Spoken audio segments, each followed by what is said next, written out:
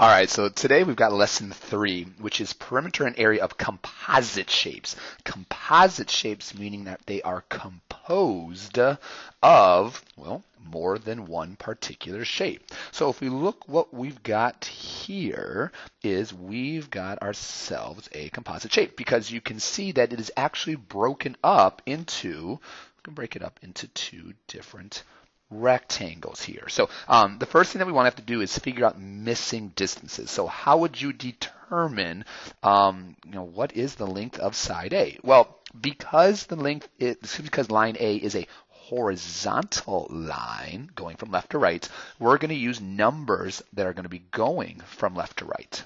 Not going to use the 2. That's going up and down, so vertical, and 5 goes vertical as well. So what we see here is the entire distance is 12.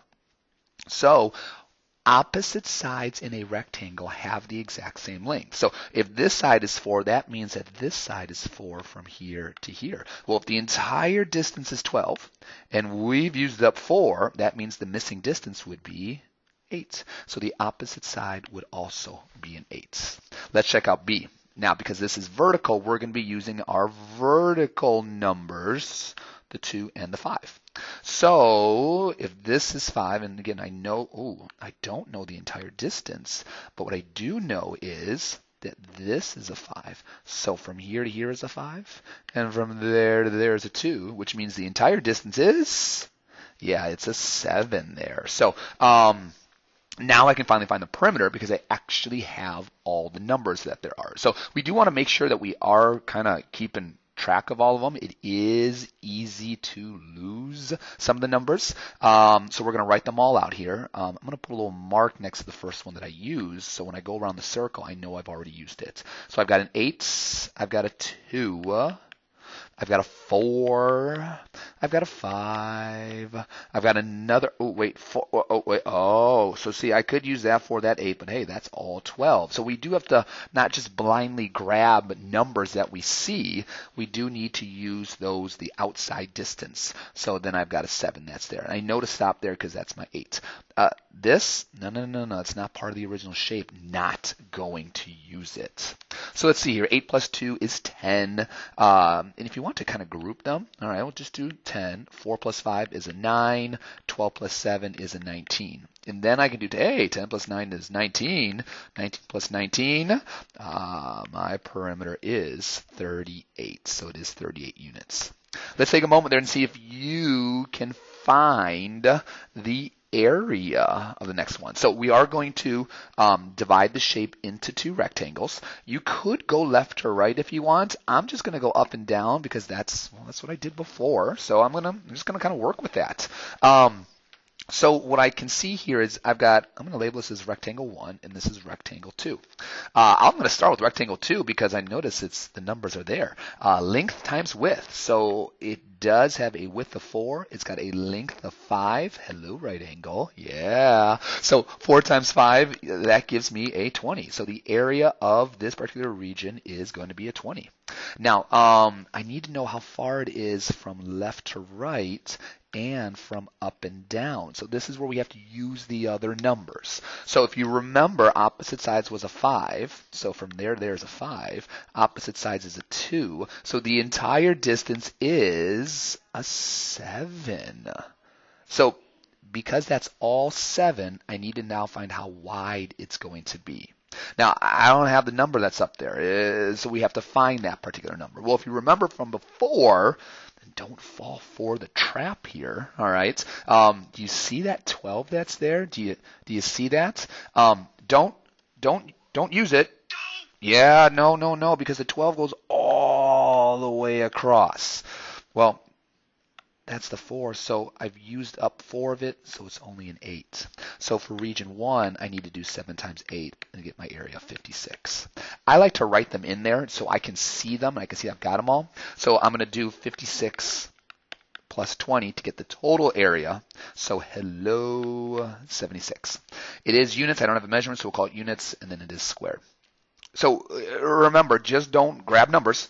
You do need to look at it there. Do you understand? That's dolphin for yes. I didn't know if you, I speak dolphin. I didn't know if you knew that or not.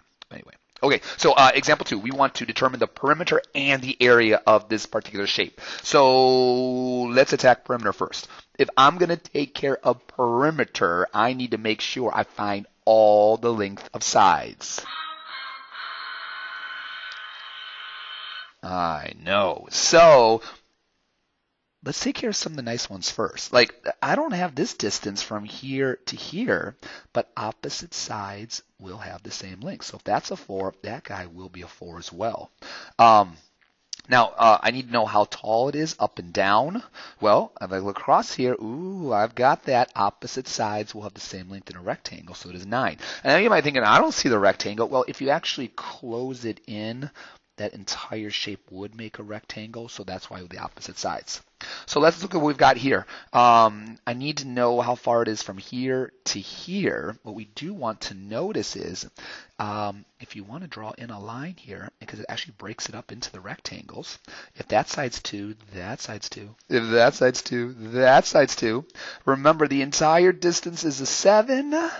I've used up 2 and another 2, so altogether I've used up, go ahead and say it. Yep, you've used up 4. So I've used up 4, which means how much is left over?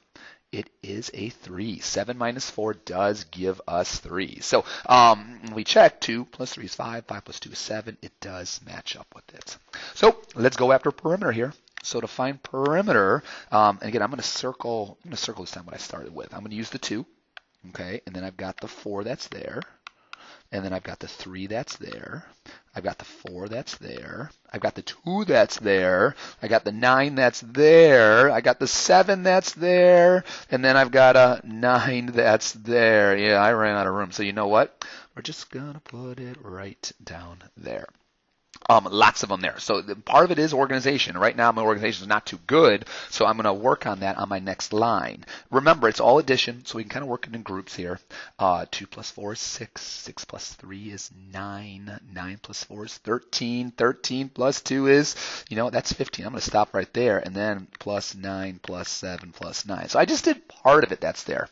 I don't want to do 15 plus 9 right now, so you know what? I can do the 7 plus 9. Remember, I know it's order of operations, but it's all addition there, so we can actually go in any order that we want. So 15 plus 9, 7 plus 9 is 16. Well, now I can add some of these guys together. 15 plus 9 is 24. 24 plus 16, that does give me a perimeter of 40. So there's my answer, 40, and it is 40 meters. All right. Let's go after area now. I'm going to kind of branch this out, kind of bracket that up so we can see it. You can see your rectangles. I'm going to call this rectangle 1. I'm going to call this guy rectangle 2. I'm going to call this rectangle 3. I'm going to go after rectangle 3 right away because I think it's the easiest one to see. I can see in my rectangle, left to right, I'm going 2. Up and down, I'm going 4. So there we go. 2 times 4, that gives me an 8. Now, these rectangles are the same. We always don't want to make that assumption, but we can see left to right is 2, up and down was a 4. So region 2 is also going to be an 8 as well. The last guy is region 1 that I've got to try to go after here. I can see left to right, it's 7. Now, take a look at that 9. Do you see the 9? Are you going to use the 9? Hopefully you said no to that. Yeah, no, we are not going to end up using the 9. So what do we actually use? Well, I only want the distance from here to here. If the entire distance is 9, how much have I used up? Well, that's a 4. That's a opposite sides of the rectangle have the same length, so I've used up 4 so far. 4 out of the 9, so it is a 5. Yeah, the entire distance is a 5 that's there. So, how tall is it? 5. So 7 times 5, 35. Notice here when we're doing our areas, they are rectangles. I'm not going to require you to write the formula for it. Just simply get me the numbers that you use. Didn't have to do it for 2 because it was the exact same. I don't have my answer though because I need to add. Yes, I do need to add them all up. So I've got a 35, and then I've got an 8, and I've got an 8. 8 plus 8 is 16, so I'm left with what is 35 plus 16. if we add that up together, all right, I'm going to get an area of 1. All right, carry the 1, 3, 4, 51. All right, and it's 51. You know what? I'm gonna tidy that up a little bit for you guys there. Let's go back here. 51, and then it is meters, and because it's area, it is squared. So notice how nicely I have circled my answers. So if someone was checking it, like your teacher, they could quickly find the answer, but then also can follow the work that goes along with it as well. All right. Let's do one more. All right. And then we're gonna stop here. I know. Just don't be so disappointed there. All right. So let's see here. I could go left to right. I could go up and down. It just kind of varies. I'm gonna go left to right this time since I haven't done one of those. And oh my goodness, look how nice this is. Oh, I'm gonna go area because I see area. Look at this region 1. All right. How wide is it? How wide? It's 5 wide. How tall is it? It's 4. Woo. 5 times 4 is 20. That was nice. And now look at the next one. Oh, look how wide it is. 9. Look how tall it is. 4. We're going to call that region 2. And I can just multiply to find the area. So altogether, if I add my 20 with my 36, I get 56. Now, watch which blank you're going to put it on. Think about that. Did I just find perimeter or did I find area? Hopefully you said, hopefully you said perimeter. No, area. Yes, I did find area. So 20 plus 36 is 56. It is feet, and because it's area, it is squares. Now, perimeter, I got to make sure I get all the sides here. So, okay, I got my 5. All right, so I can put that guy down. And I'm actually going to stack them here. I've got my 4. I'm going to put that down. I need to know how far it is from left to right. So let's think about it. Did you say 4? Now, don't say 4 because it looks like a 4. Say a 4 because the entire distance is a 9, and I've used up 5. So that's why there's 4 more that we need. So that is a 4 that's there. I can see the next 4 they've given me. I can see the 9 they've given me. How tall is? Well, don't make the assumption that it's a 9 because there's a 9 that's there. I got to go from top to bottom. So I'm going to use the 4 and the other 4 that's there because, again, those are your vertical lines. So that's going to help me to use those. So 4 plus 4 is an 8. So the entire distance is an 8. So I'm going to add all those guys up. So, again, it's a lot to add at once. So just kind of group them together. Hey, look at this. 4, 4, and 4. Oh, all that makes it 12. All right. 9 and 8. Well, that makes it 17. And I just have my 5 that's over. Now it's a little bit easier to add them up.